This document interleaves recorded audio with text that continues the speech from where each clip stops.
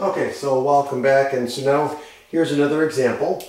And so in this system of equations, notice what we're doing if you haven't noticed, but notice that we're going to eliminate these x's and this y. We want to get rid of these y's so that we have an x, y, and then a z. So it basically goes down a diagonal of sorts, right? So if it goes down the diagonal, we want to get rid of these variables. So again, we're going to do elementary row operations or elementary reduction operations to do that. So we're going to do two at a time to get rid of these two x's. So the two elementary reduction operations that we're going to get, or EROs, are going to be to get rid of this x and this x. So we're going to multiply by -2 because this is just a 1. So we're going to multiply by -2 and add it to this one, and then multiply row 1 by -3 to get rid of that one. So we're going to do -2 times row 1 plus row 2, and then we're going to do -3 times row 1 plus row 3. Okay, so now row 1 is going to get changed, so that'll just give us x plus y plus z equals 9. And then of course these are going to go away automatically. We know that because by construction they have to go away. And so now we're going to do -2, right? So -2 times this plus this. So -2y plus 4y is 2y. So we get 2y. And then -2z, right? Because we're multiplying by -2. -2z minus 3z gives us a -5z. And then of course, -2 times 9 is -18 plus 1 is -17. And then now for this one here, we're going to -3 times this. So obviously the 3x goes away. -3y plus 6y is 3y. -3z minus 5z is a -8z. And then of course a -3 times 9 is -27 plus 0 is -27. Okay,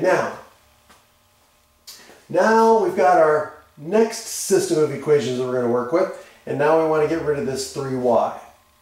Okay, now to get rid of the 3y, we need to multiply the second equation, right? Because we got rid of the x, so now we can use the second equation to get rid of this y.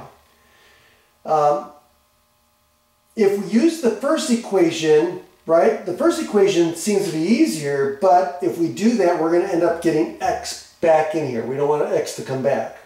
So we're going to use the second equation that just has y and z to get rid of the y's. So we're going to use the elimination process here. So now we got to figure out what do we multiply this by to get a -3 as a result. So we're going to do -3/2, right? So if we multiply -3/2 by the second equation, or if we multiply the second equation by -3/2, we'll end up with a -3. So which will get rid of this. So -3/2 times row 2 plus row 3. Okay, so now we're just going to copy the first two rows because those don't change. So x plus y plus z equals 9, and then we get 2y minus 5c equals -17. And so now we're going to multiply by -3/2. Okay, so we know this is going to go away. So now -3/2 times 5 is +15/2. 15/2 minus 8. Well, what is that? Well, 15/2 is the same as 7.5. Or excuse me,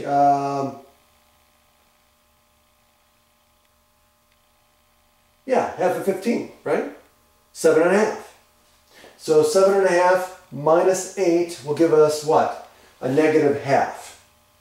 Okay, so this will be -1/2 z, right? And then of course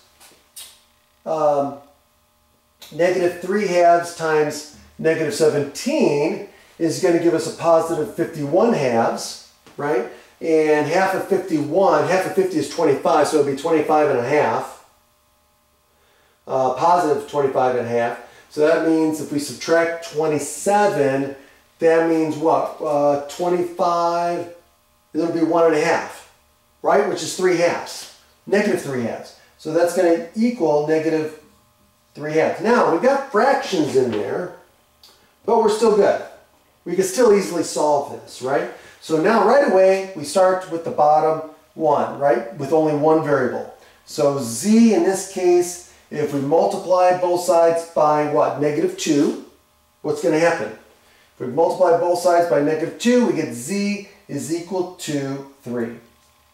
And then now we're going to substitute in the second equation, right? So then we get 3. So if we get 15, right? So 15, or it should be minus 15, right? And so if we add 15 to both sides, we get 2, and then we divide by 2, we get y equals 1, right?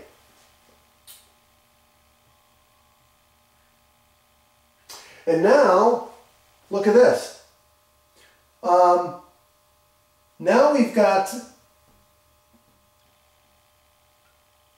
y and z to substitute in, right? So now we're going to substitute in 1 for y, 3 for z, which gives us 4 here.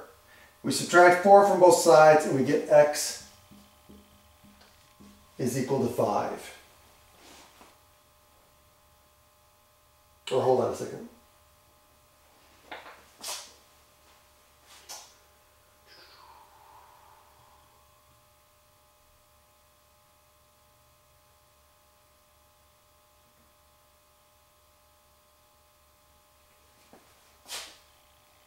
Oh, did I make a mistake?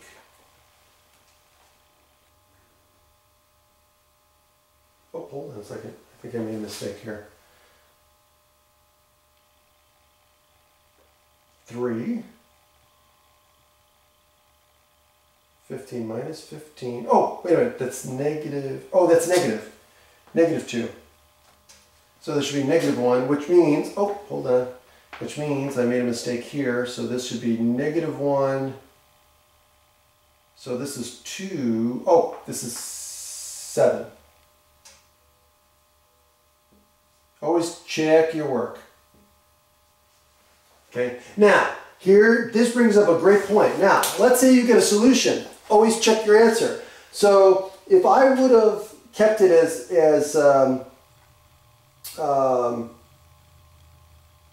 3, 1, and 5, and I would have plugged those back into the original equation, because again, that's one of the things you want to do is check your work. So if you plug those back in here, you should get all 3 of these equations to give you a true statement.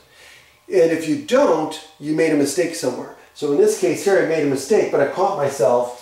And so now, if you go back and you plug in 3, negative 1, and 7 to all of these. So let's do that. So 7 minus 1 is 6, plus 3 is 9. Good. 2 times 7 is 14, plus negative 4, which is 10, minus what? 9 is 1. There you go, that one. So now 3 times 7 is 21. 21 minus 6 is 15. Minus 15 is 0. So it worked out. So this is correct. And that's it. Have a great day.